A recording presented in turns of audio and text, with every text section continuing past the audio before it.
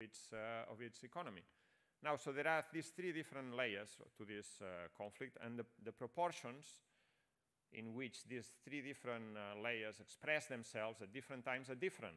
Say, for instance, in 2014, the conflict was mainly a civil war between southeastern Ukraine and western Ukraine, in which the Ukrainian government in Kiev sent the army against its own people in the Donbass. Now, today, that is not the overriding character of this war, although that still exists. But I would say that the dominant character of this war is an inter-imperialist conflict. Now, as I said, the main subject of this talk is the history of the national question in Ukraine, and we know the national question is linked to the development of the national bourgeoisie, the development of capitalism. We dismiss this idea that's put forward by Ukrainian nationalists and by nationalists in all countries, that they can trace the history back to, I don't know, 1,000 years ago. Recently, an official Twitter account of the Ukrainian government posted an animated GIF, a little video, where they said that already back in 1899, Ukraine wanted to join the European Union. It's not a joke, but they trace back the origins, the roots of the Ukrainian nation back to Kiev and Rus and so on. At that time, nations did not exist. National sentiment did not exist. And in fact, the nations, modern nations, are the creation of the bourgeois revolution. And here we find the first problem. The bourgeois played a progressive role in creating nation states in its early days, through revolutionary means in most cases, unifying the nations in terms of language, but also in terms of a common market, a common system of weights and measures, a common system of tariffs, and so on. And this was the historical period of the unification of rise of modern bourgeois nations: France, Britain, Germany later, Italy later, and so on. Spain never completed the process in a progressive way. But in the case of Ukraine, Ukraine was under foreign domination up until, in fact, the first time where an independent modern Ukrainian republic was founded was in 1917. So prior to that, Ukraine was divided between different imperialist powers, and it never developed its own bourgeois, its own capitalist class. There was capitalist development in Ukraine in the 19th century, beginning of the 20th century, but it was mainly foreign capital, French, British capital. They invested particularly in the Donbass, in steel industry, in the mining and so on, and in the big cities. And this was at a time when, as I say, Ukraine was divided between different imperialist powers. Now, Ukraine is mostly a flat land in Central Europe, and Ukraine, Poland. This is mostly flat land, and as a result, between Europe and Asia. And as a result of this has been the place of mass migrations, invasions by different empires coming from Asia or coming from Europe, moving eastwards or westwards, and some northwards and so on. And different parts of Ukraine have been in different times of history under different types of foreign domination. For instance, the Crimean Khanate, under the domination of the Turkish Ottoman Empire, was an important part of southern Ukraine, and determine all these different invasions have determined to this day the national character, the slightly different national characteristics of different regions of modern-day Ukraine. Modern-day Ukraine, you could say, is a patchwork of different regions that are put together. You have, for instance, Bukovina and Transcarpathia, which are part of western Ukraine, but they have a completely different character than Volhynia and Galicia, also in western Ukraine, which are the main site of Ukrainian nationalism, because they were dominated by Moldova, Romania, and Hungary, the Austro-Hungarian Empire, and so on, at different times of that's why I'm saying these maps are quite complicated, if you can get your head around this. And then there is, but the basic division of Ukraine, you could say, is division between western Ukraine, i.e. the regions of Galicia and Volhynia, which were one time part of the Polish-Lithuanian regime.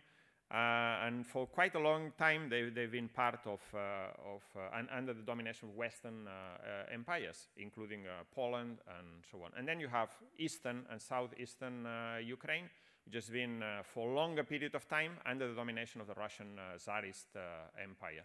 And in between, there is, which is based around Kharkiv and the whole area around the Donbass, Donetsk and Luhansk, and going all the way down to Odessa, Mykolaiv, Kherson, all the places that now have been invaded by Russia or under threat of Russian invasion.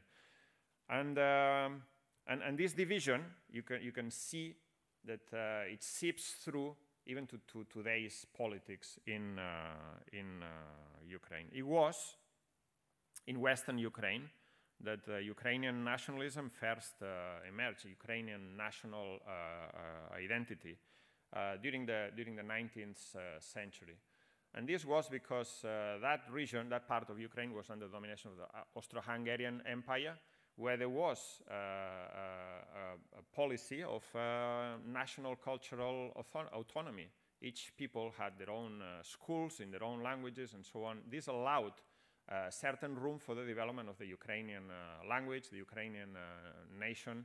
Around mainly, this area was also very peasant, agricultural, rural based. So it was mainly peasants who spoke the Ukrainian language.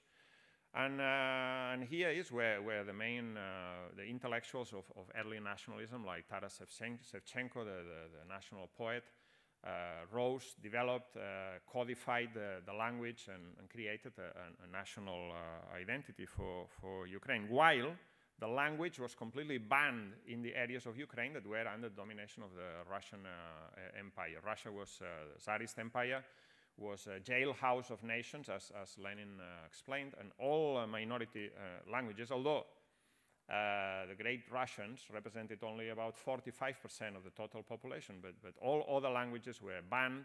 And the Tsarist Empire used very skillfully the national question, the national oppression, as a way of staying in power, and also anti-Semitism. Ukraine was the site of a long history of anti-Semitic pogroms. But in reality, the composition of the population was a bit peculiar because Ukrainian-speaking population was mainly concentrated in the countryside amongst the peasants, while in the cities, there were also Ukrainian speakers in the cities, but in the cities, the workers and also the urban petty bourgeois were mainly great Russians, Russian-speaking, and Jewish, and Poles.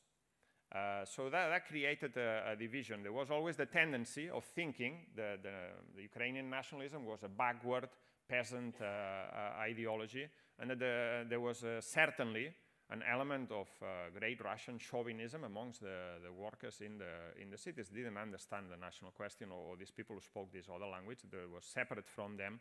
They didn't come into regular contact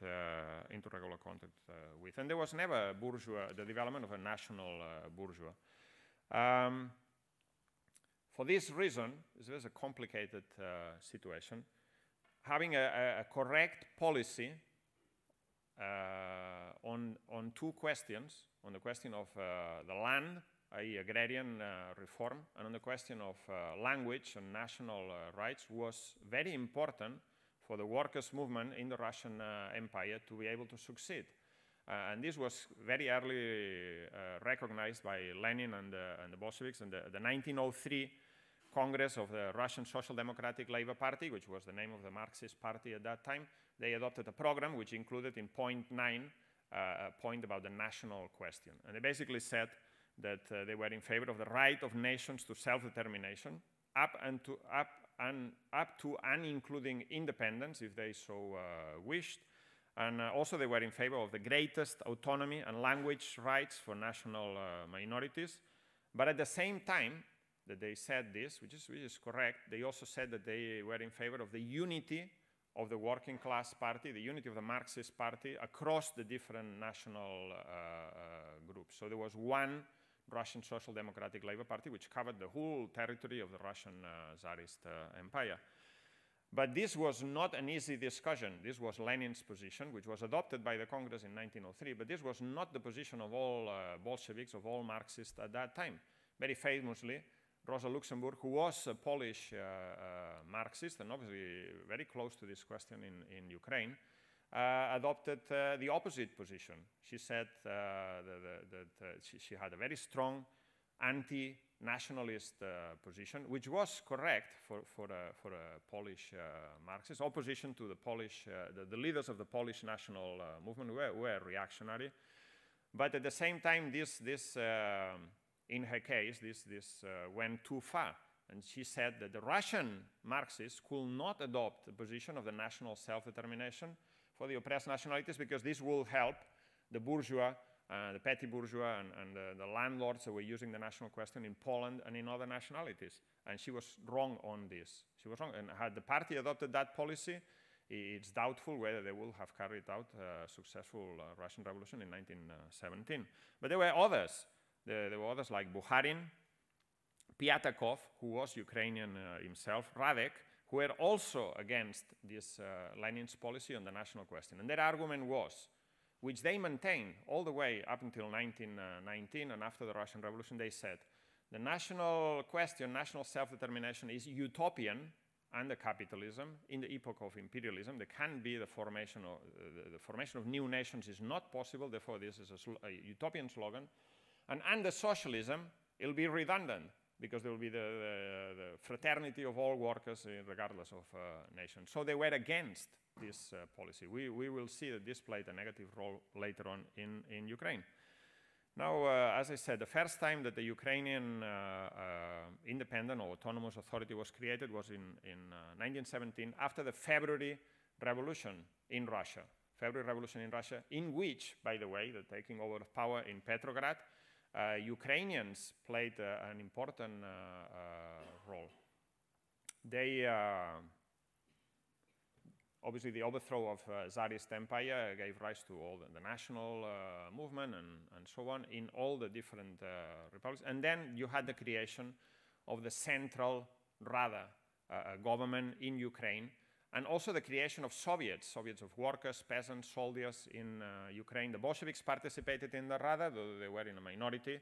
And very soon there was a conflict. The conflict emerged between the Central Rada, which was mainly based in Western Ukraine, and the Soviets. They had two completely different policies. In fact, the Central Rada, which was dominated by bourgeois nationalists and petty bourgeois elements, refused to give land to the peasants. This was the crucial question, one of the crucial questions in the revolution in Russia and in Ukraine. And so progressively was losing support amongst its own basis of support that it originally had. The October Revolution was truthful to its word, and one of the first acts of the new revolutionary Soviet government was to recognize the independence, national self-determination of all the oppressed nations. Even if that meant, at that time, handing over these countries, Lithuania, Georgia, Ukraine, and others, handing over these countries to petty bourgeois nationalist elements, in some cases in the form of Mensheviks, in some other cases of petty bourgeois elements, bourgeois nationalists, who were against Soviet power. But it was important for the Soviet power in Petrograd and in Moscow to send a clear signal that they had nothing to do with the Tsarist Empire, with the oppression of great Russian imperialism, and that they were for the freedom of the nations. This was the only basis on which they could then wage a campaign to win over these republics to Bolshevism and to win a majority for the workers and peasants' councils in these regions. Now, but immediately there were problems. The Declaration of Independence of Ukraine was under a republic called the Ukrainian National Republic, the UNR, and immediately, very shortly after its Declaration of Independence in mid-November 1917, the Ukrainian National Republic allowed a Cossack reactionary army to march through its territory in order to go and smash Soviet power in the southeast, in the Donbas mainly, where the Soviets were based on the mining proletariat. This led the Soviet government in Moscow to declare war on the Ukrainian National Republic, and it was the beginning of a civil war. It was a war that had two different aspects to it. The invasion of the Red Army, if you want, but also the invasion of the Red Army was based on the uprising of the workers and peasants in Kiev, in Kharkiv, in all the big cities and industrial centers in Ukraine. So this was, again, a civil war between black and white, if you want, and also the intervention of the Soviet Russia in this. This was then further, the Soviets, the Ukrainian Soviets and the Red Army were in the winning side, but then this was then further complicated by the Treaty of Brest-Litovsk. This was the peace negotiations between Germany and the Soviet government in Russia. And what they were forced by the German advance, Trotsky had a policy of no war, no peace. He wanted to delay the negotiations so that the Soviets were able to make an appeal to the revolutionary masses in Germany, trigger a German revolution, and then be able not to have to sign any peace in detrimental terms with Germany. But this didn't happen. The German, or didn't happen at that time in the spring of 1918. The German high command obviously wasn't stupid. They realized what the Soviets were doing, and then they decided to advance. While they were still talking in Brest-Litovsk, they decided to advance, and they took over quite a lot of Ukraine, and they forced settlement, the Brest-Litovsk agreement, by which Soviet Russia was handing over large parts of the majority of Ukraine. So majority of Ukraine was for a period of few months under German and Austro-Hungarian domination, and the Red Army was pushed back. So I'm just saying, this then gave rise to, then in November 1918, there was a German revolution. The Soviets then said, well, the Brest-Litovsk agreement is finished, and then they decided to intervene in Ukraine again. And then there was the beginning of a civil war that lasted for 2 or 3 years. That was extremely complicated. It wasn't just two sides. There were, I don't know, 25 different sides. There was a part of that civil war which was a Ukrainian-Polish war in western Ukraine. There was also the Ukrainian National Republic, which allied itself with German and Austro-Hungarian imperialism. Then there was the war between the whites, i.e. the counter-revolutionaries, and the reds, i.e. the Soviet government, which was also taking place in the territory of Ukraine, which was one of the bases of counter-revolution, the Denikin armies and so on. Then there was the Mahnoite, I hesitate to call them anarchists, but the Mahnoite peasant armies that they were doing their own thing, sometimes allied with the reds, sometimes allied with the whites. In the middle of all this, there was the formation of the Hetmanate, which was a Ukrainian authority, a Ukrainian dictatorship that was allied to Western imperialism. 1.5 million people died, and many cities changed sides many times. There were massacres and so on. And during this war, there were also massive anti-Semitic pogroms committed by all sides, with the exception of the Red Army. And what this demonstrated, this period of extreme turmoil and confusion, what this demonstrated is that something that then was ratified in the Second World War. There was no room in these republics, not in Ukraine, not in Georgia, not in Poland, not in any of these newly independent countries. There was no room for a halfway, properly independent, sovereign, bourgeois democratic country. There were only two alternatives: either domination by Western imperialism and a dictatorship, a ferocious dictatorship in this case, or Soviet power, either workers and peasants coming to power. There was no middle way. Any attempt at national independence was completely crushed by the circumstances. It was at this point, I think it was at the end of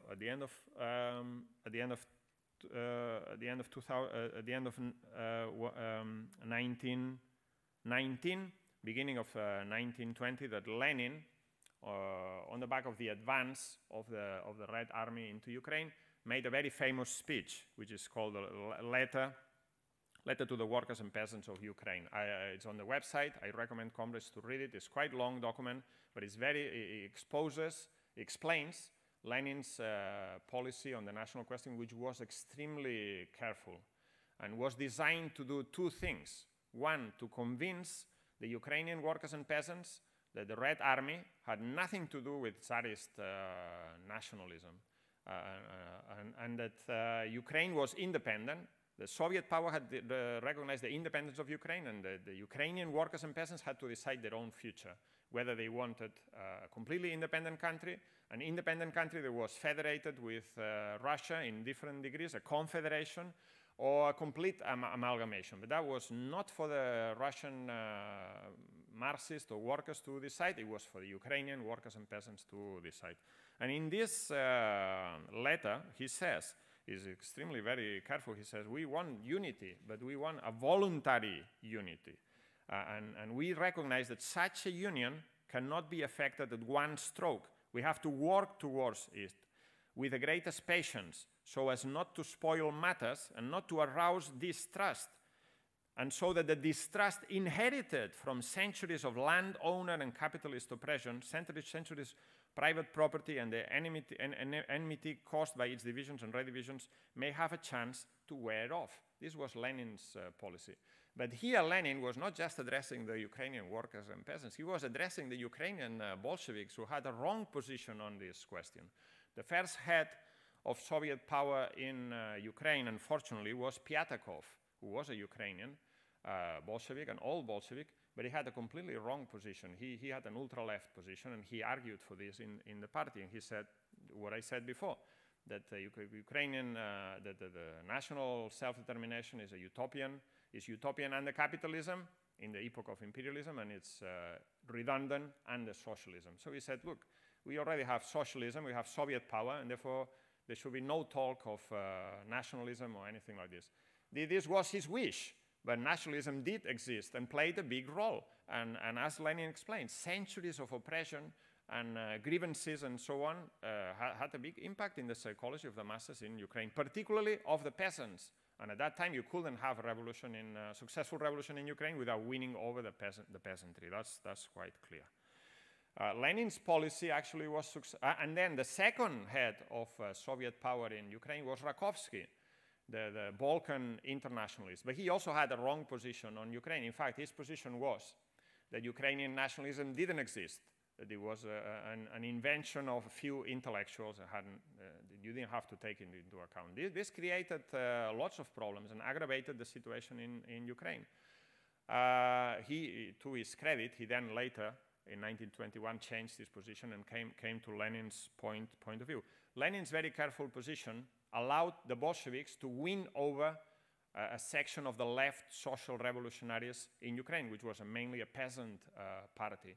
This peasant party in Russia had risen up in 1918 against Soviet power, but in Ukraine fused with the Bolshevik party to create a united communist party.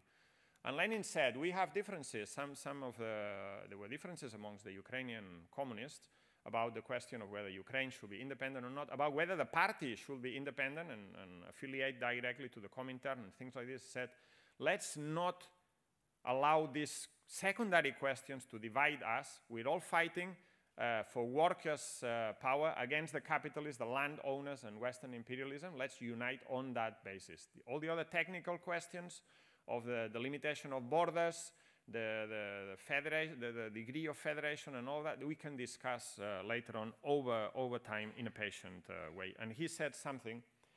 My time is not time is against me, but I will quote this because I think it's a very important quote. He said, thank you.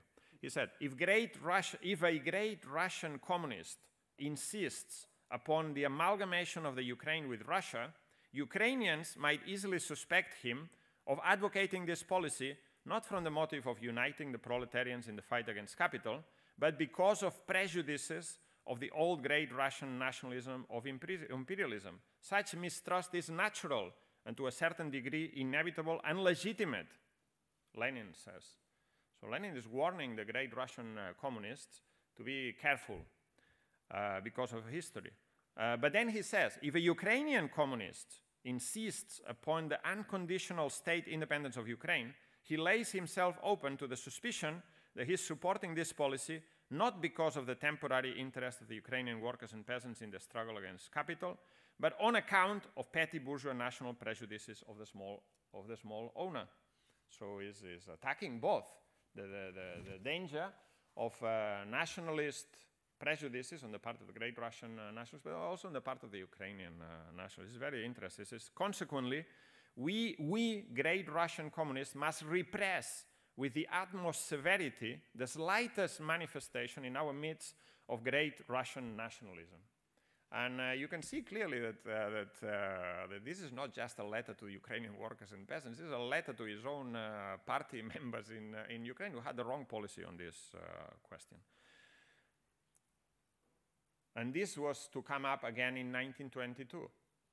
1922 was the founding of the Union of Socialist Soviet Republics. Prior to this, there was the Russian Socialist Federative Republic and all the other different republics.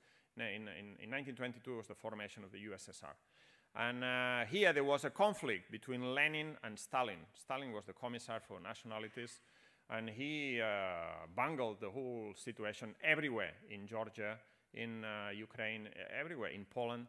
And his position, Stalin's position was, we have the Russian Socialist Federative, what's this? Russian Socialist Soviet Federative Republic, and all the other republics should amalgamate with it. They should just join the Russian Republic. And Lenin said, no, we can't have that. And he produced an amendment to the statutes of the Constitution of the Soviet Union. He said, this is a voluntary union amongst equals, i.e. the Transcaucasian Federation, the Ukrainian Socialist Republic, and the Russian Socialist Republic. They unite on equal terms with the right of any of the component parts to separate if they so wish. And the Constitution of the Soviet Union said this until the overthrow of the Soviet Union. This was Lenin against Stalin, with the support of Rakovsky, who by this time had changed his position. And this was very important for Lenin because it revealed his very careful approach to the national question. Now, this was followed then by a policy which was known as indigenization, Koryetsania. And this policy consisted in the promotion of the national languages, the national culture in all of these regions. Because there was this problem that the leading layers of the communist parties in all the different nationalities was composed mainly of great Russians, and not of communists from that nationality. So this was promoted. There was a leader of the Ukrainian Communist Party called Mykola Skripnik, and he was the secretary of the party, and he was also an intellectual, and he played a role in codifying the language, but Ukrainian became the medium language in schools. It was promoted through culture and so on. The level, the degree, the percentage of people who could speak Ukrainian massively increased. The number of Ukrainian, ethnic Ukrainians in the party increased in percentage. And also, this was not just a cultural policy, it was accompanied by an economic policy. As Ukraine developed economically through Soviet power, the peasants left the land and moved on to the cities. They joined the factories, and Ukrainian language came to be more prominent in the working class. However, this was not to last because Stalin came after Lenin. And he broke with all these policies. He took power and destroyed basic Leninism. The rise of the bureaucracy to power also destroyed the national policy of Lenin, and basically implemented a national policy which was completely the opposite. By 1928, the bureaucracy, the Stalinist bureaucracy, was completely afraid of what was happening in the country and took an ultra-left turn and attacking the peasants and then also attacking the nationalities, and they started seeing nationalist deviations everywhere. They reversed the policy and they implemented the policy of national chauvinism. In fact, Lenin had described, if I can find it, Lenin had described, what is it? Had described Stalin's approach. Can't find it. He said something to the effect that Stalin's approach was an approach of a great Russian imperialist, and he did implement this policy. Mykola Skripnik was purged in the purges in the 1930s, and then on top of this policy was accompanied, and this is important for Ukraine, with forced collectivization.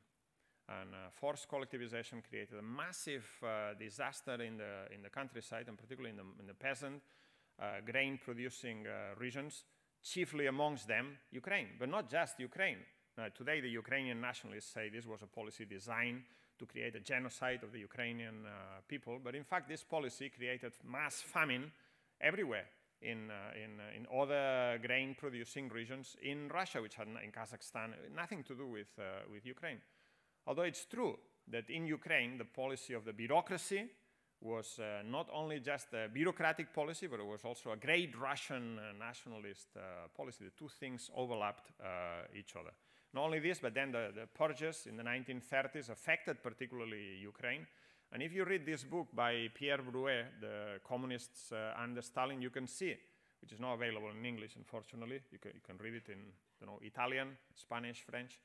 It should be translated at some point, but you can see how the left opposition, the Trotskyist opposition, was particularly strong in Ukraine, in the big factories, amongst the youth, not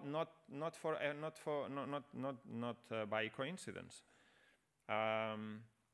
So this created a situation which gave rise to the ideas of Ukrainian nationalism became popular again, and Soviet power was seen by a section of the population as not only as bureaucratic power, but also as a foreign Russian nationalist operation of the Ukrainian people. And here we have the rise of the organization of Ukrainian nationalists, OWN, in the late 1920s. And this is a fascist organization, Ukrainian nationalist organization, which is based on fascist ideas of creating an ethnically pure Ukraine, and fighting against Soviet power, fighting against communism, against Bolshevism. It was extremely reactionary organization, but which gained quite a lot of support in Western Ukraine on the basis of this, or helped, let's say, by the really stupid policies, Russian nationalist policies of the Stalinist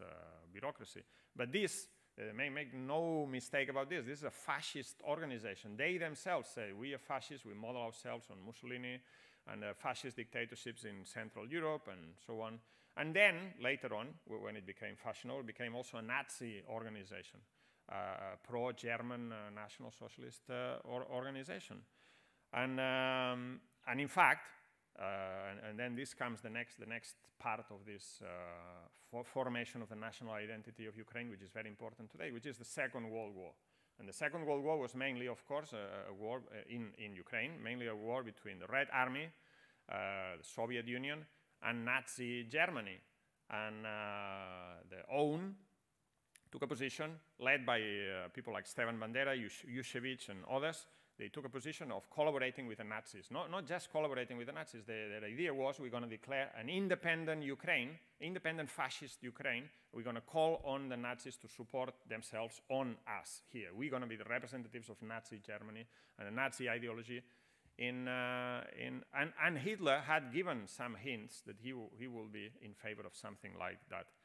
And the Nazis were able to raise a volunteer division in Galicia, the SS Galicia, a volunteer division of the SS troops amongst the Galician peasants and Ukrainian nationalists. This reactionary Ukrainian nationalism allied, again, like in the 1920s, with powers to its west, a Western imperialist powers, not in the sense that we understand today, but in this case with Germany. Powers that came from that side. Now, Jesus. Now this is further, but I'll spend a bit more time on this question before I jump. because this is very important. In 1939, as you know, there was the Hitler-Stalin pact, and they divided Poland. The division of Poland between Germany and Soviet Union and Stalin's Russia meant also the occupation, the partition of Poland meant also the Red Army occupation of Galicia and Volhynia, which had up until that time been part of Poland. And this was also an important part of this question of the formation of the Organization of Ukrainian Nationalists. And also then they raised an armed wing, which was the Ukrainian Insurgent Army, which was a bit wider than the OUN itself, but was fighting on the side of the Nazis. And they, in the periods when they were in power or in a position to do so, they carried out massive pogroms of Jews, but also and mainly of Poles. Their idea was that we need to ethnically cleanse the whole of Western Ukraine from Poles. Remember that this area had been under Polish domination for a very long time, and it was a multinational region.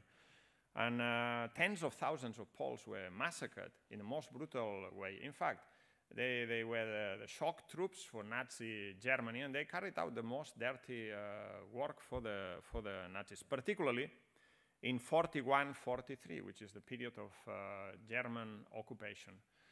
Now, by a quirk of history, in the end, Hitler was not in favor of this idea of an independent Ukraine.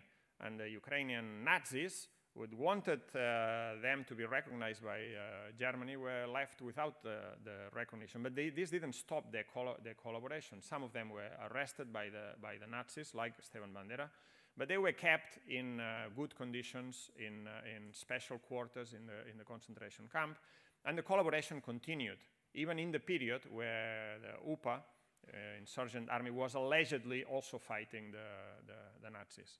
And lots of the cadres of the OUN and the UPA were trained by the Germans, and then when the Germans entered again, they were the shock troops for them in Ukraine. But of course, this is just one side of the story. Millions of Ukrainians from all parts of the country participated in the Red Army struggle against Nazi Germany.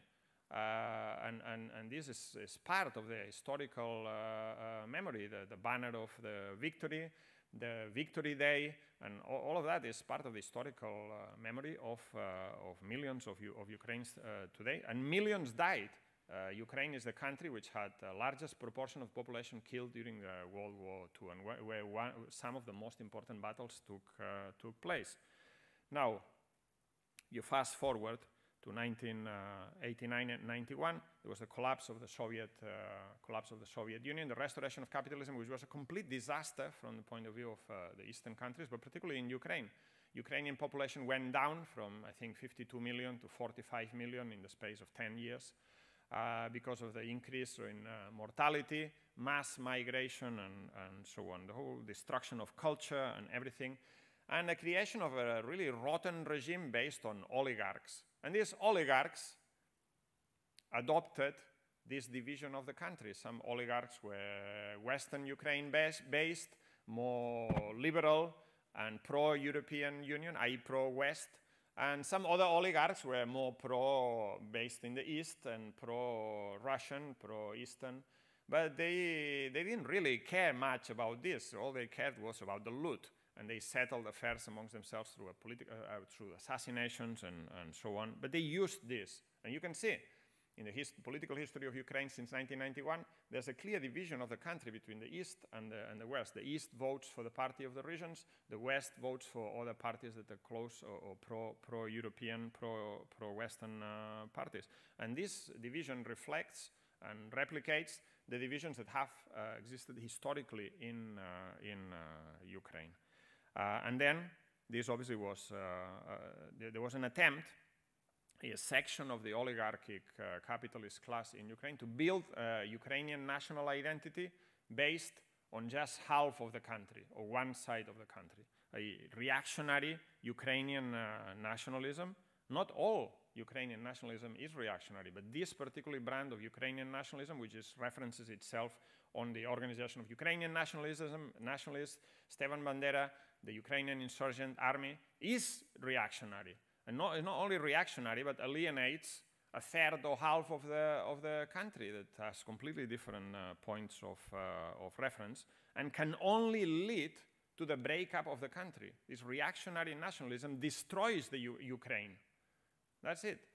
And this we can see very clearly after the Maidan. This process was strengthened after the Maidan takeover in 2014, when the new rulers in Kiev adopted a whole series of measures against the Ukrainian language, against the Russian language in education, in the media, but also the glorification of Stepan Bandera, the Ukrainian insurgent army. There was a law that declared them the heroes of the national liberation of Ukraine. It is now banned in Ukraine to criticize them. This is a criminal act, and so on and so forth. There's the Stepan Bandera streets and monuments, and I mean this is not just back in 2014. Up until just a few days ago, was the 14th of October, the day of the defender of Ukraine, installed by Poroshenko in 2015. And Zelensky, the president of Ukraine, gave a medal to a guy who's a veteran from the Ukrainian insurgent army, who was involved in the ethnic cleansing of Poles during World War II. This guy is 99 now.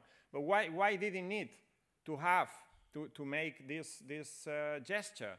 Well, quite clearly to appeal to this layer, and to appeal to this building of a national identity based on this reactionary Ukrainian nationalism. Now, some Ukrainian communists that I've spoken to, they explain it in the following way, and they're not wrong. They say Lenin created Ukraine, and the Ukrainian nationalists have destroyed the country, and this is true.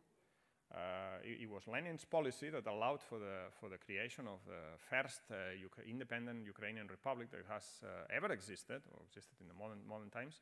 And it's the Ukrainian nationalists, Ukrainian reactionary nationalists, which have split and destroyed the country, because, of course, the Maidan movement in 2014 had a counter-reaction. People who didn't like Stepan Bandera, who didn't like these national heroes, they rose up. Didn't like the national rights being trampled upon, they rose up. And there was no talk in the West at that time about national sovereignty, the national rights of the Russian-speaking people in the Donbass and the Donetsk and Odessa and other places, who were massacred as well, against whom the army was sent in the anti-terrorist operation. And then there was another important point at that time, which is that because when the army arrived in places like Slavyansk, Kramatorsk, and so on, there's videos from that time in the Western bourgeois media was reported.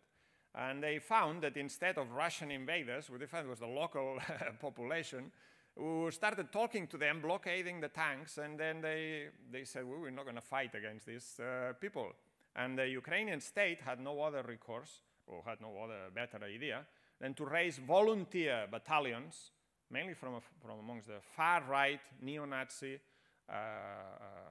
nationalists, to carry out this. And this is the origins of the Azov battalion. And this is the situation that led to a civil war in Ukraine, in which, of course, Russia took advantage and intervened. But that was not the origins. Russia took advantage of that and intervened.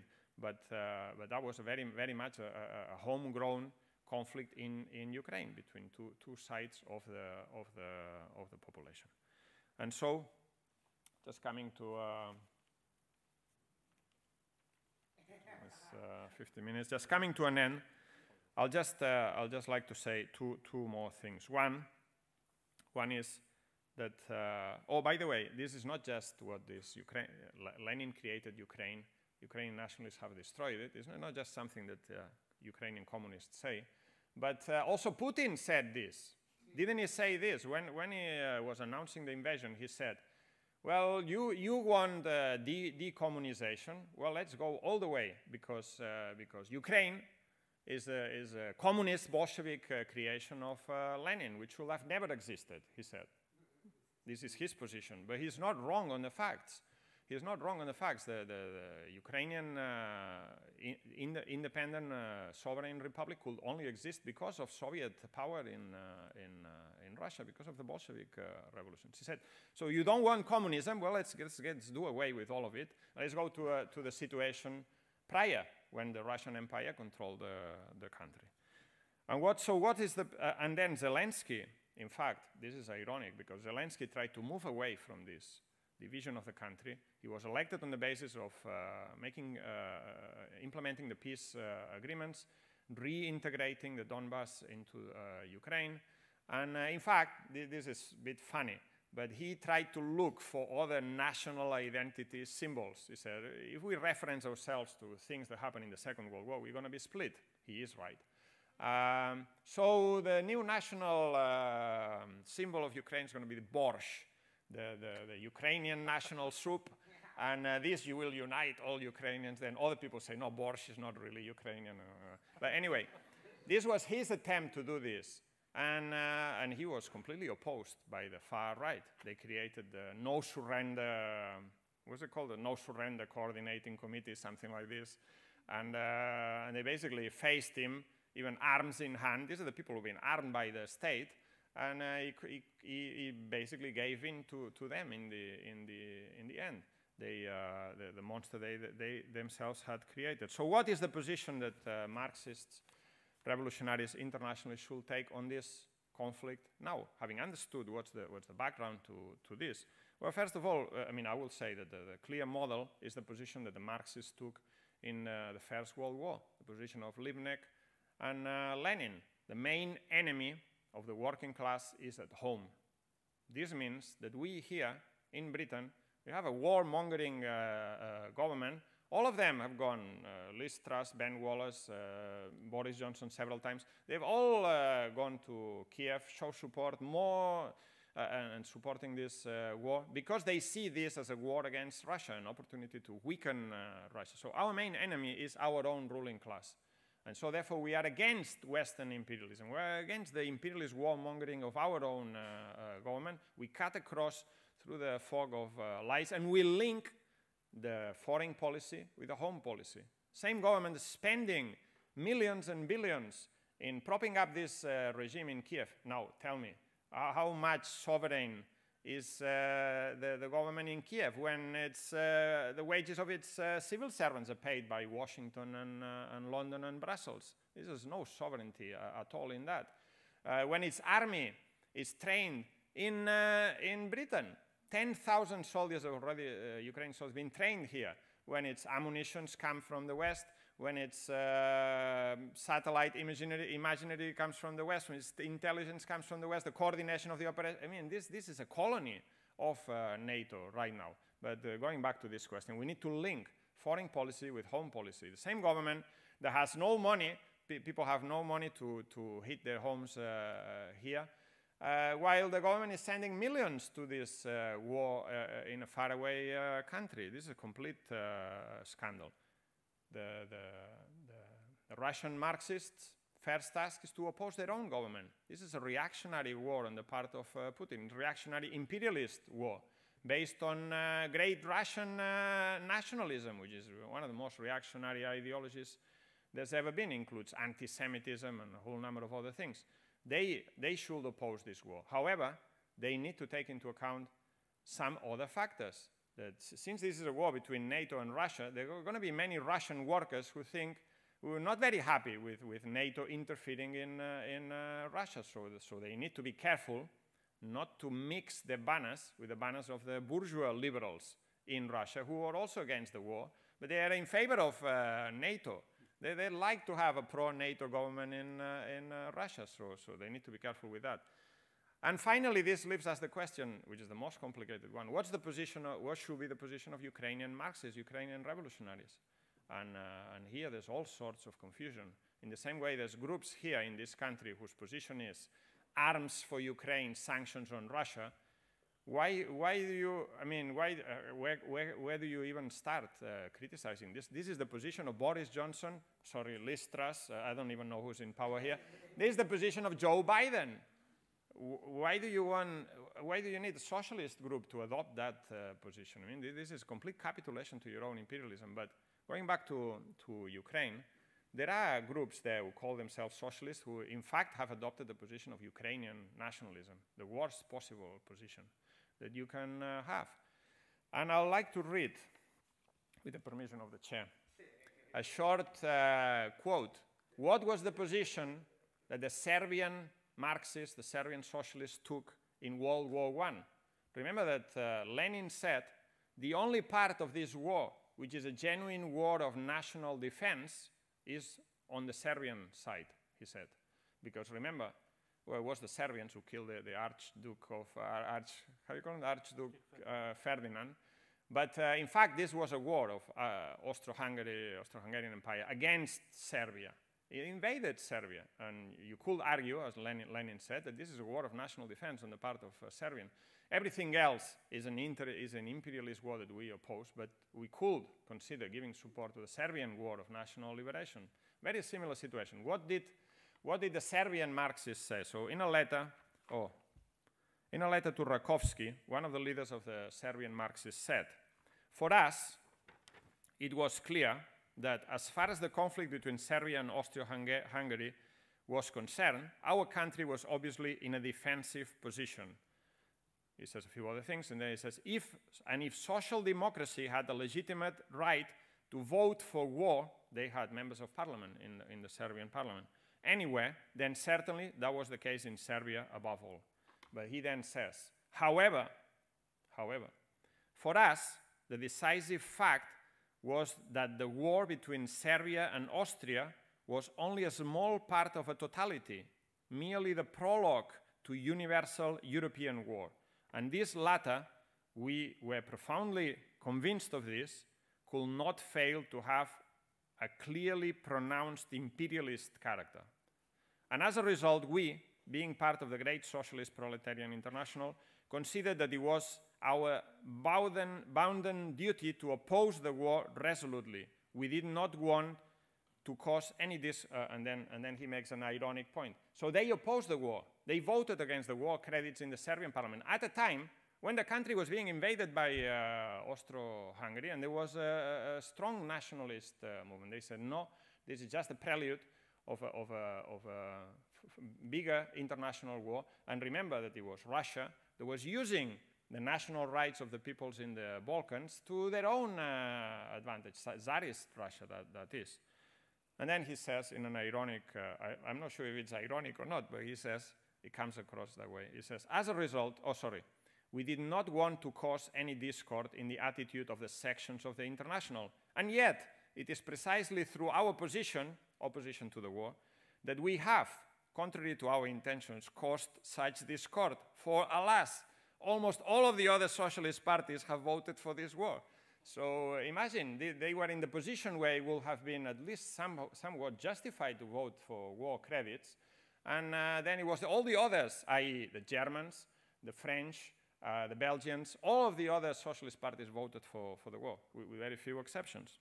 But then he says also something very interesting, which I think is relevant to Ukraine. He says, unfortunately, we were only too right. This war, this letter was written in the spring of 1915, letter to Rakovsky. He says, unfortunately, we were only too right. This war has destroyed Serbia. It will be an understatement to say that the country has been decimated. Half, and the best half of our population has been destroyed. To losses in combat, we must be added others, even greater, caused by typhoid fever, other epidemics, blah, blah, blah. What was the best and most valuable in Serbia no longer exists. And then he says, Greater Serbia will have no Serbs. Now this phrase has become a popular saying amongst us, i.e. the idea of the Serbian bourgeois to create a greater Serbia, which was their idea, which meant also territorial takeovers of other neighboring countries, of course.